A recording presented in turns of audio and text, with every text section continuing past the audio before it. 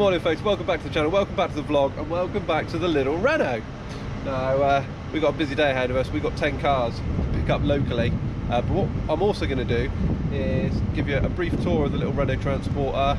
Going to answer a few of your questions like how we use the spec,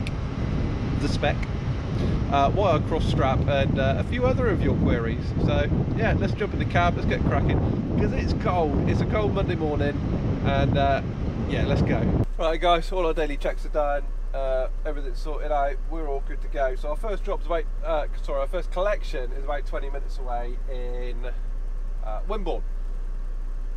And one of the biggest challenges for this job is trying to work out what to do first. So we've got 10 cars, so what you've basically got to do is you've got to work out that some cars can only be picked up after a certain time, say for instance 10 o'clock, so we couldn't go and do them first, because what I wanted to do as our first car, it was a Weymouth one, so it's the furthest away. I wanted to do that first, get that done and dusted, but that can't be collected till after 10 o'clock.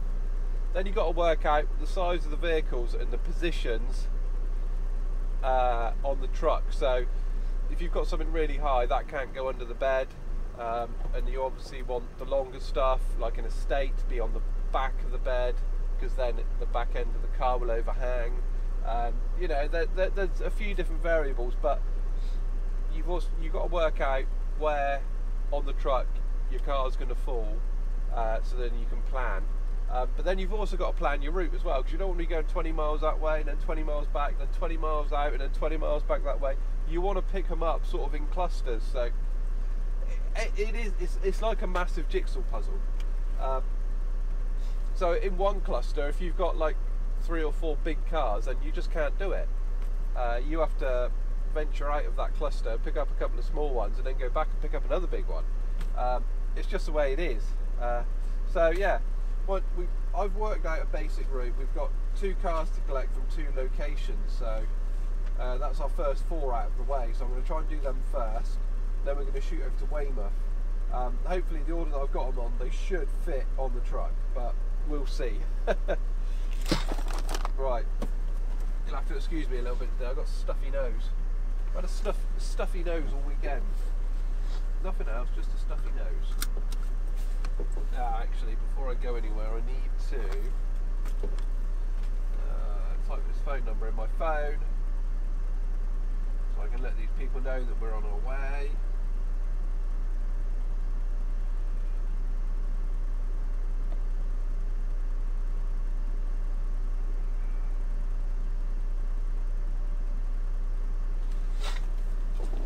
See, that's the other thing, where you can't really start too early as well, because it's like 10 to 7 now. So do you phone people up 6:45 or 6:50 deemed too early? I don't know. It would be too early if I was furloughed, I'll tell you that much.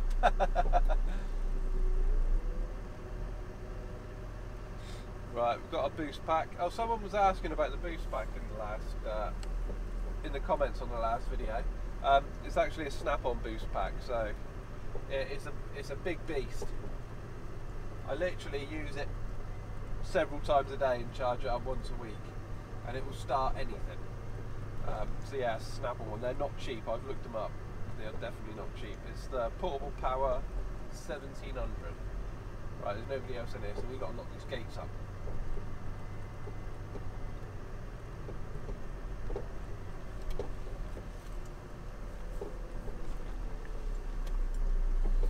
Right. I shall be back shortly.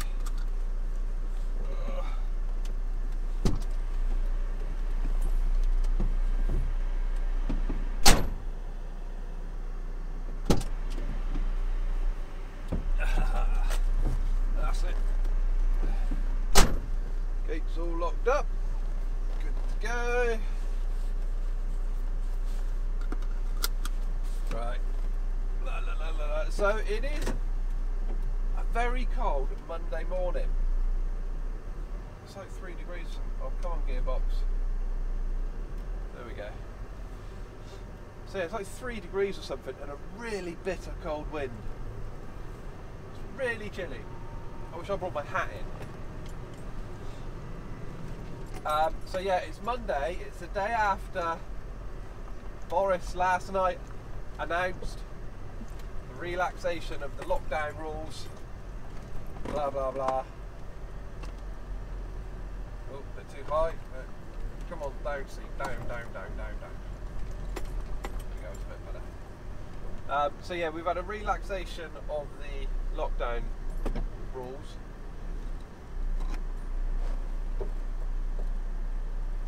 Which means that the roads are going to be busier.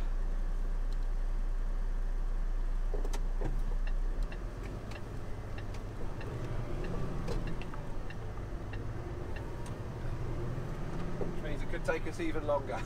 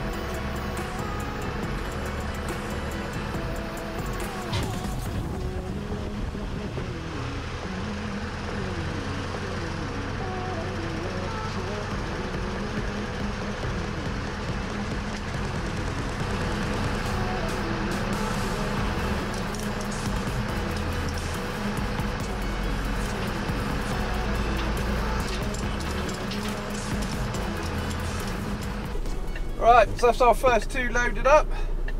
A bit warm now, take that off. Ooh. So yeah, it was a Freelander and a Vauxhall Astra. Oh, and now my pen's gone. Ugh. It's lovely that the sun's out, but it is chilly out there until you get in here, and then it's very warm. So our next one is another double collection, and it is just round the corner. So what do we want? Suspension up, PTO off, hazards off, into drive, handbrake off, mirrors, and away we go.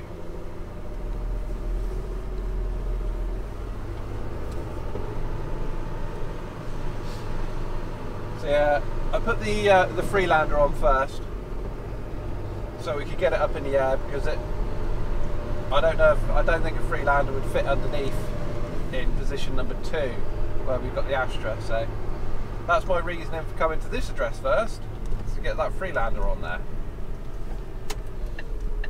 Right. Of course, it's still it's still locked down, so residential streets are still rammed with cars.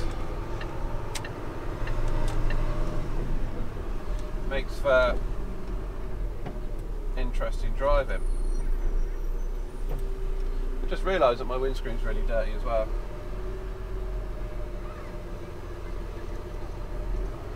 Okay.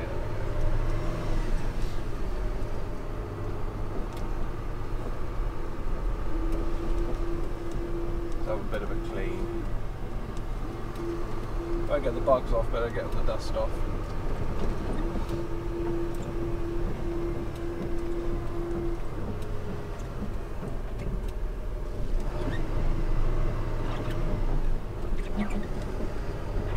Tight down through here.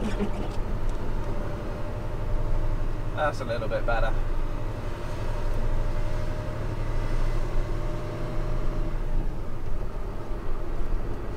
So yeah, 2 more cars to pick up this one, a Ford KA and a Punto. So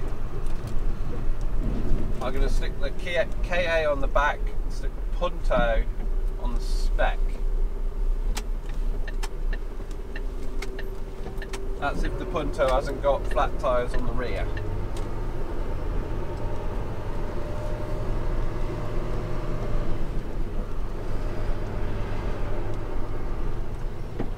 And then what I'll do this afternoon is I'll give you a very brief tour around the description. A lot of people saying that the I've just realised actually, a lot of people saying that the that my dashboard on this Renault looks very sad, and I see what they mean. It does look very sad.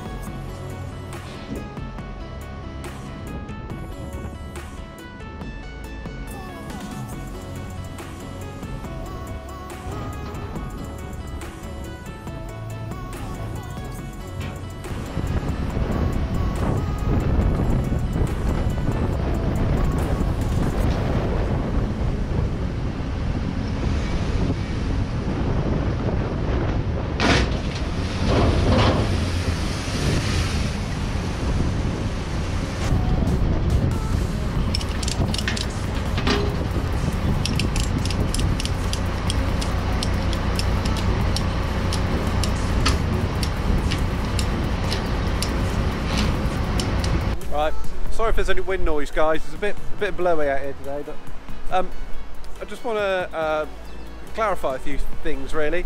I've had a few people saying that they're not very happy and they're a bit concerned about the way I strap a vehicle. I do this cross strapping like this. The reason I do that is because of the way the mounting points are on the truck. So I've got this one here and I could pull that one forwards. But then if you look at the back one, look at the back mounting point here, it's almost in line with the back wheel and there's nothing behind it. So that wouldn't stop it from going forwards. That's just, it's too much in line with the wheel. It's the same with this one here, look. So you've got this one here, so I could use that, pull it backwards. But in the front, that's my coat, and so if I put that there, there'd be nothing stopping it from coming backwards. So yeah, that's the reason why they're cross strapped. That's sort of the easiest way to do it with the mounting points on this truck. That's the only reason. And a lot of people asking or saying that we're strapping in the incorrect way, that we're not using the over wheel webbed straps and stuff like that, and it's a much more, at the end of the day, this is the salvage industry, you know. These are salvage trucks, they're salvage straps. They come with, you know, that meaty hook on a structural part of the vehicle is going to hold a lot better than a wheel strap will. You know, these aren't new cars. You know, if you're doing new deliveries where you're trying to protect the car, then yes, you'll use wheel straps to secure the vehicle. But we're not concerned about the vehicles. So we're, you know, hook it onto a really strong part of the car, ratchet it down, that ain't going to go anywhere. You know, a lot of the cars we pick up, they're burnt out, or they don't have wheels, or the wheels are punctured. What do you do where wheel straps end? There's not a lot you can do. So these ratchet straps with these massive meaty hooks on them, on a structural part of the vehicle, are going to be much more efficient at holding the vehicle down than the web straps over the wheel. Right, I've had a lot of you guys asking how the spec lift works. So we've got a little punto here, and we're going to put it on the spec lift here. So first thing we need to do, is we need to extend it and lower it so it's on the floor.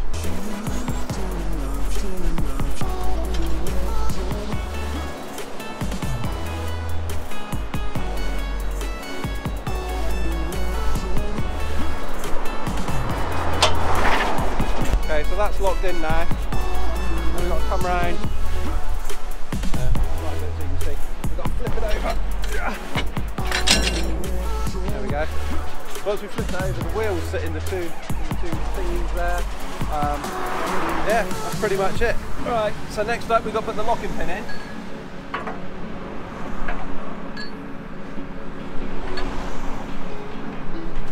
With the fridge.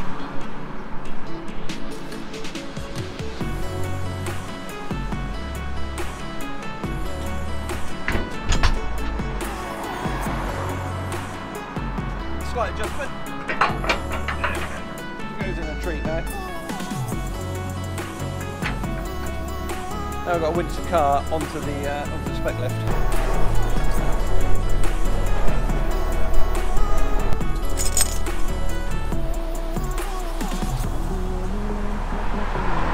This is a non-runner. It's got no starter motor in it. So normally we just drive them on, but in this case we can. So our handy little winch remote.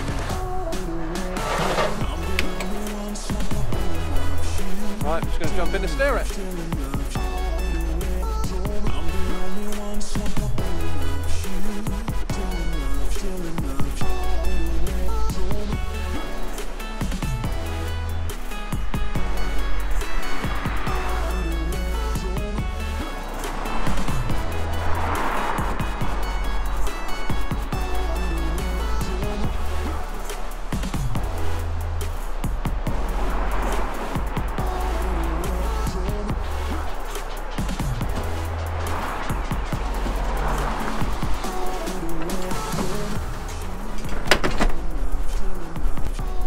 There we go, so as you can see, front wheels are sat in the block now. Also, if you've got smaller wheels, that back bar will come forward, or bigger wheels that go backwards. And also this whole thing will move out, extend. So if you get a wider car or a big van or anything like that, it all fits. So now we've got to do is lift it up and get it up off the ground. So effectively you're using it like a trailer.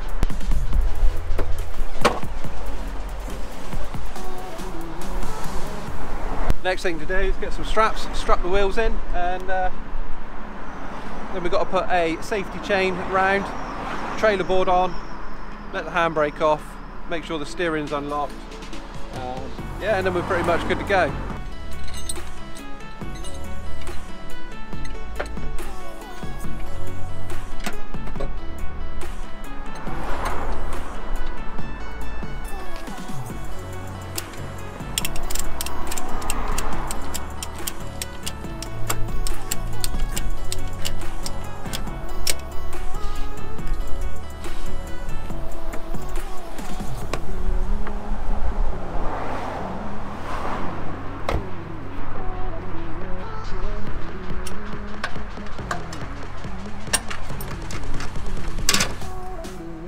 Right, that's it, we're all done, we're all ready to go.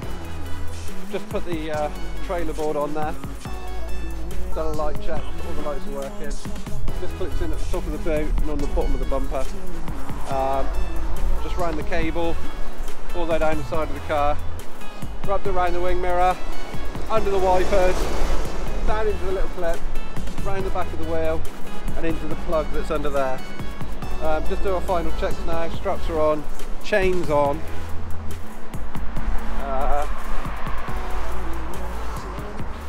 Sure the ignition lock isn't going to come on, handbrake's off, out of gear, and that's it, we're all good to go now. Winch is packed away, winch remote is in the cab. So that's it. Let's go.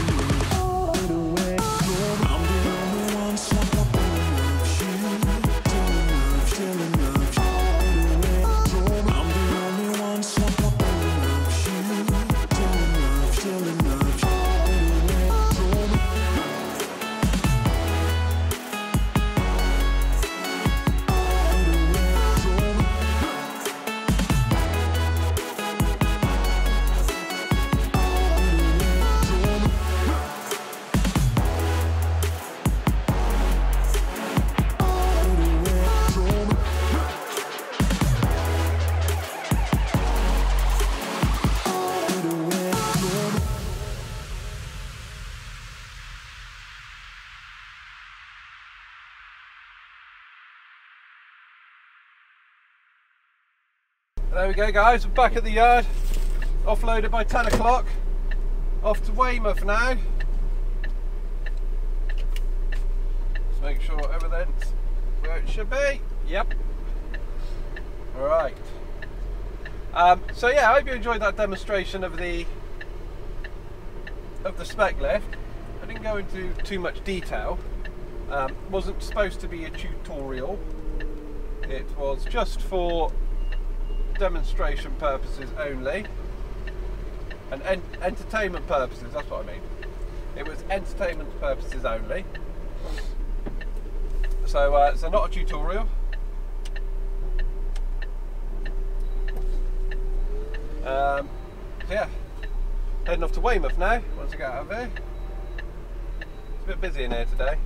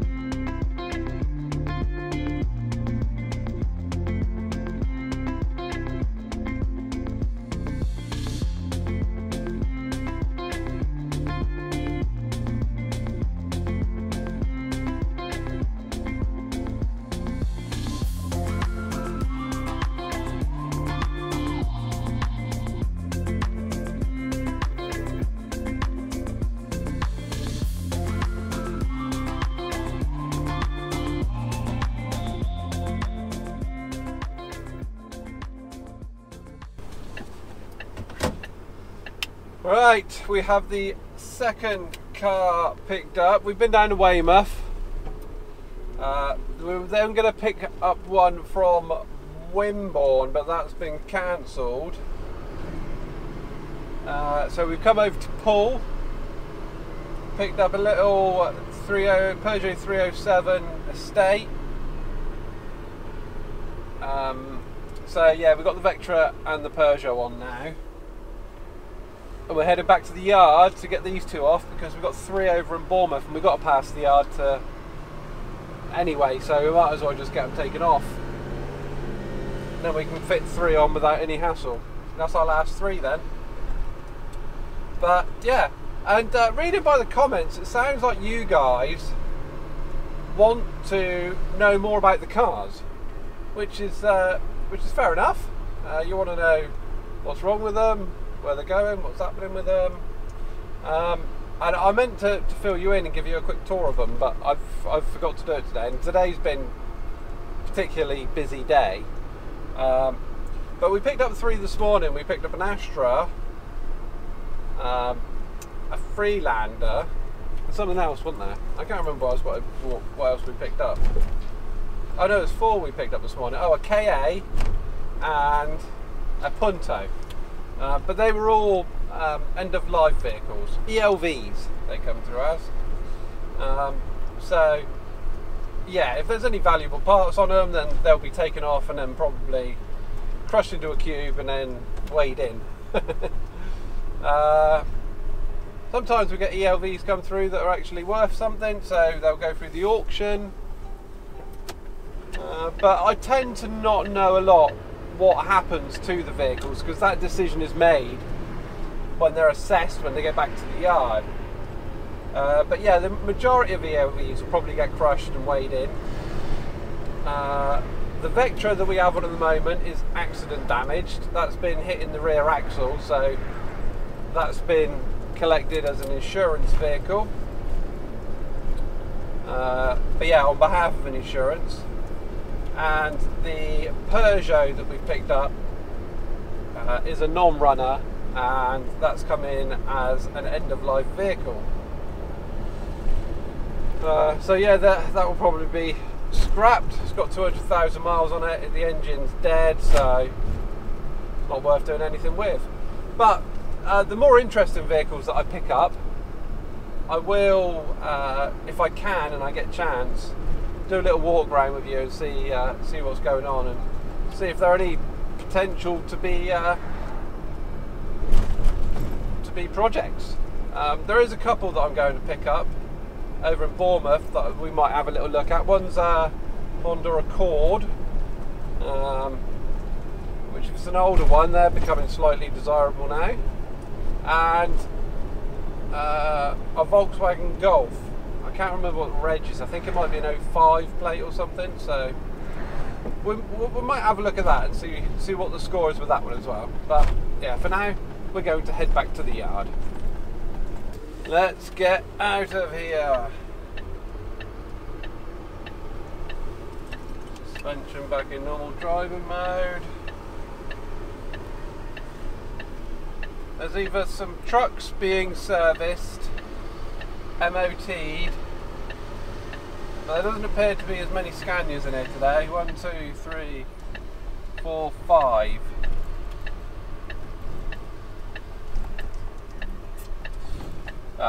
6, 7, oh, there's 3 up there.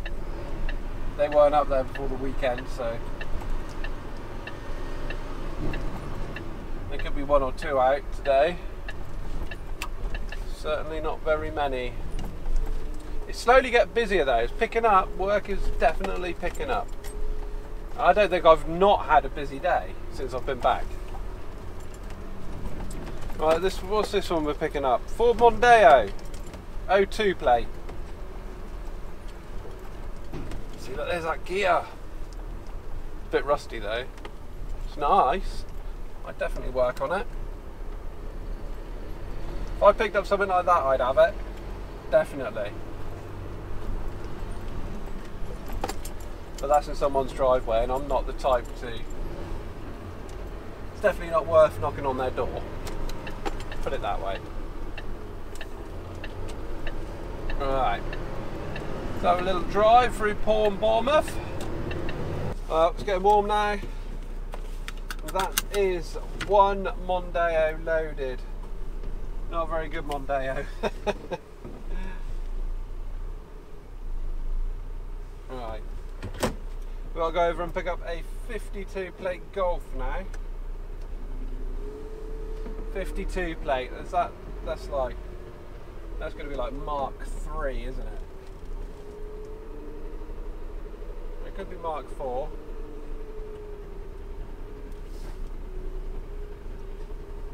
Right, we've got to try and get out of here now.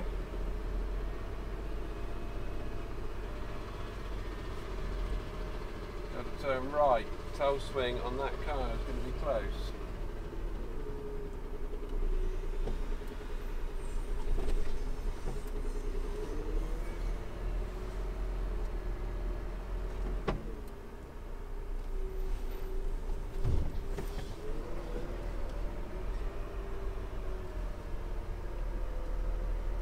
I think we've made it. I think we've made it. We've made it.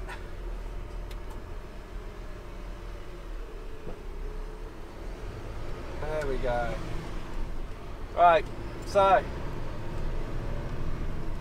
the only one with any prospect today of possibly being a project is a Golf, but it's a 52 plate, so I'm not holding out much hope. And it's a light vehicle as well.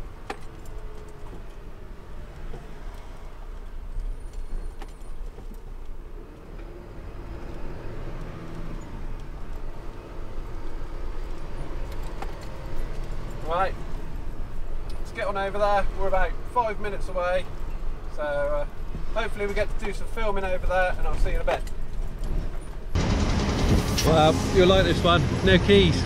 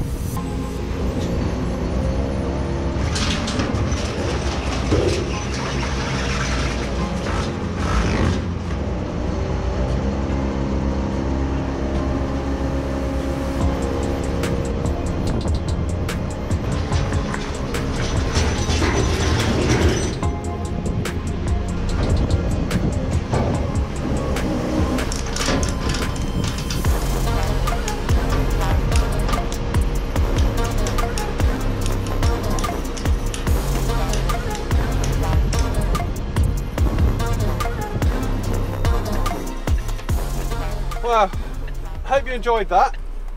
I'm sweating now. So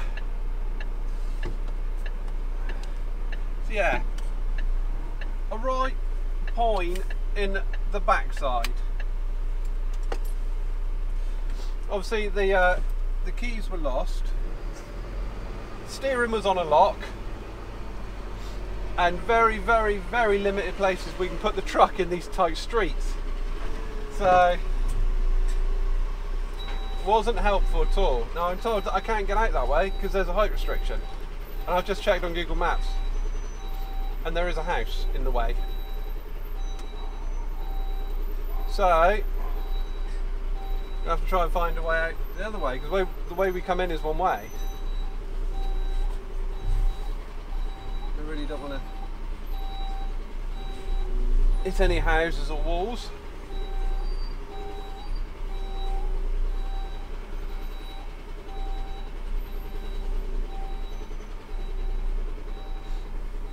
I'm told the only way out is to our right, which looks tight. So, I'll give that a go. Yeah.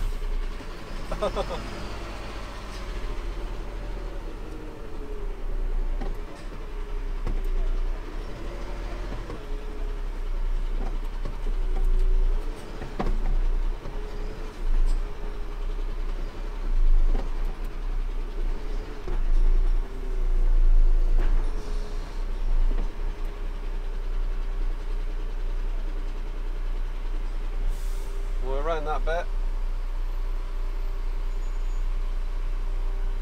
We're around that bit.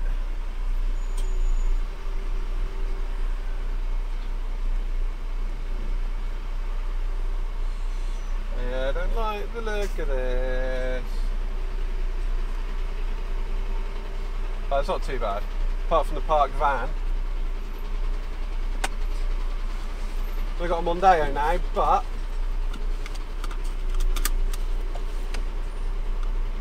because I was only going to pull that Golf so far up, as far up as I could get it, I think I have to spec, no it's not Mondeo, it's a Honda Accord. I have to spec the Honda Accord. Oh wow, yeah, that was my first proper challenge, I think, of trying to get a car on in a really tight position. Probably there, what, hour and a half?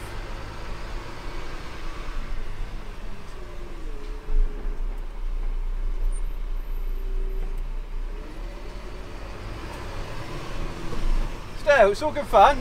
It's all a challenge.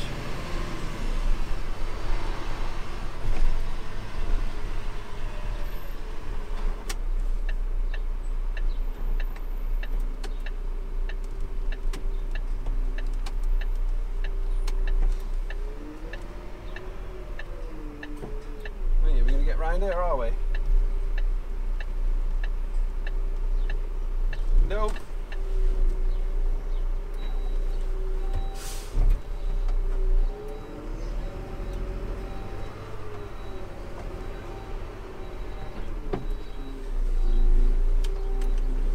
Ugh. Wow.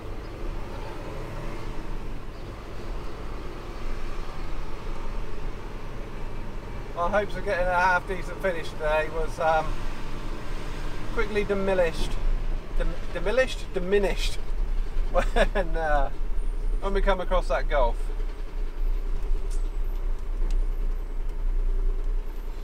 I did see that it said no keys on the paperwork, but I was really hoping that we'd get straight on it and it would the wheels would be straight. But unfortunately there was no such luck.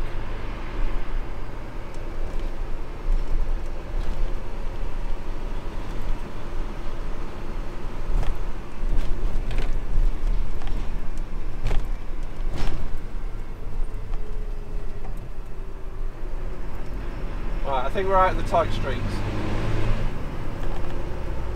Okay, let's go all over and get this Honda and then get on back to the yard.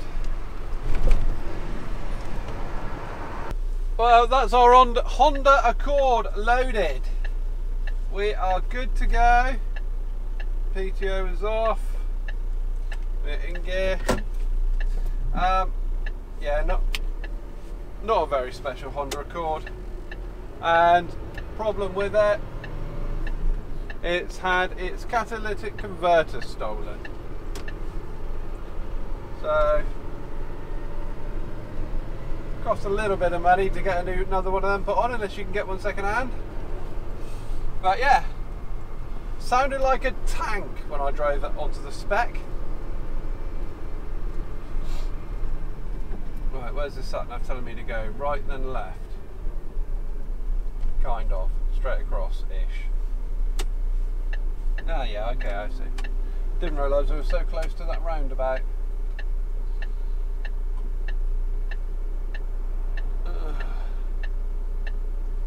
Come on, traffic.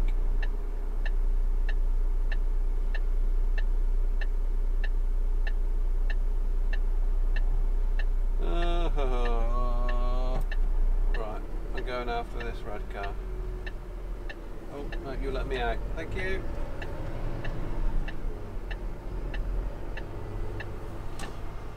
So, what an exciting day. Unfortunately, I didn't get round to the Renault tour, which I said I was going to try and do at the start of the video. But at least I got to show you the spec.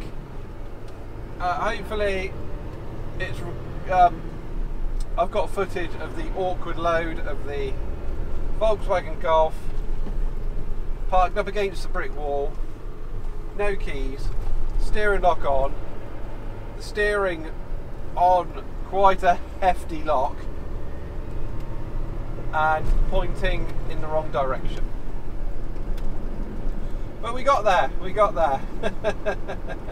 Made I sweat a little bit. Maybe work for me money today, which makes a change. There we go.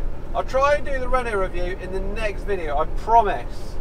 But I hope I answered some of your questions in there. If you've got any more questions, then ask in the comments. If I don't get round to replying to you in the comments, I'll try and do it in the video. Because I know a lot of you are intrigued about what goes on and what I do and everything else. So, yeah. So, if you've... Should we try that again? But thank you very much for watching this video. That's not how my outro goes.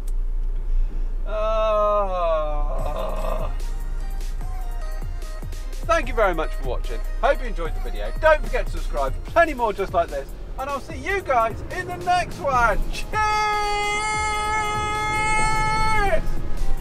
Oh, can I go home now? I've had enough.